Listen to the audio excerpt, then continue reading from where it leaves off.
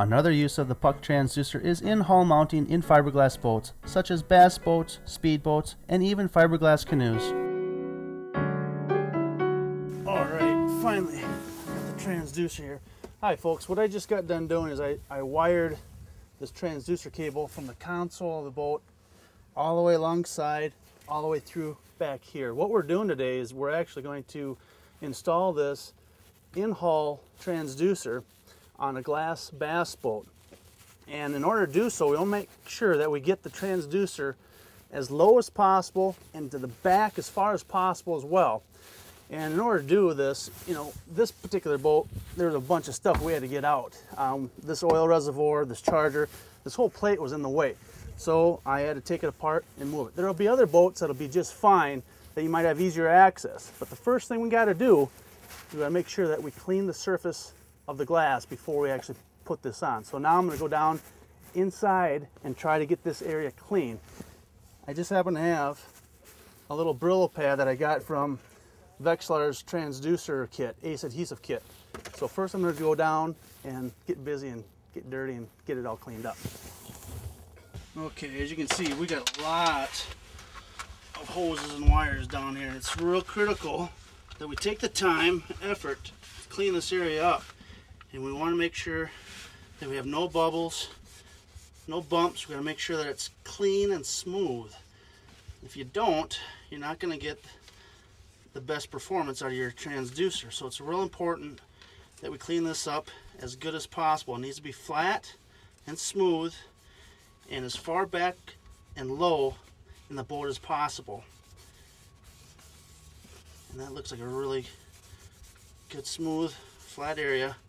Now, not all boats, you might not have this difficulty, but, you know, like I said, it will be very beneficial to get this hard work done.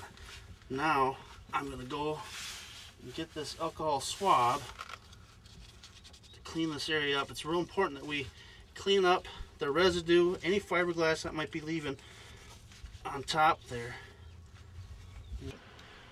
One of the key aspects when mounting a transducer in hull, it's very important to take time for preparation.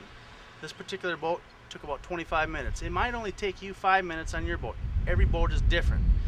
What we're going to do now is prepare the transducer, because we just got done doing the bottom of the boat.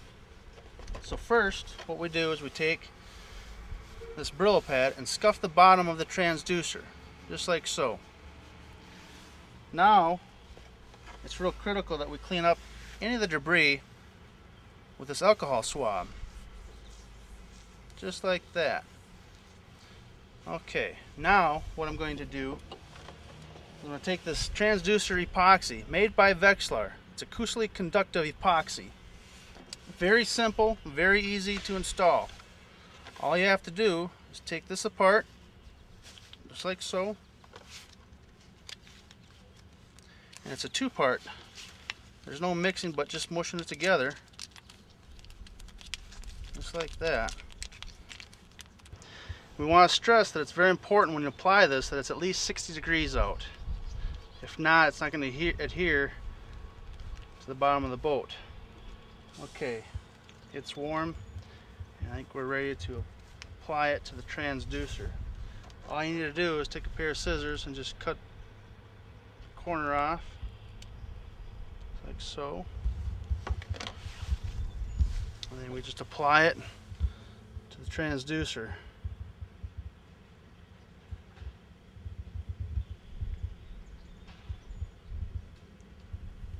Just like that. Now we're going to have to try to wire it back through without hitting any of the hoses and wires. Alright, here we go. You got to make sure you get it out of the way of the hoses. Come around.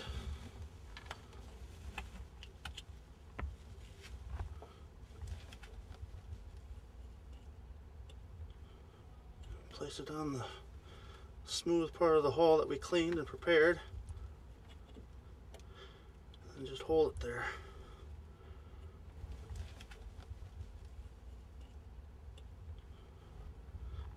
It's important to make small circular motion, so you start seeing the epoxy come out, and there it is right there. If you have any rocking at all, the preparation work that you did wasn't good enough. You have to go back, sand it, and smooth it out a little bit. Okay, we're done. It wasn't easy, but it wasn't difficult either. As long as you've got the instructions to the ACE adhesive, you too can install the in-hall transducer. Give it a try.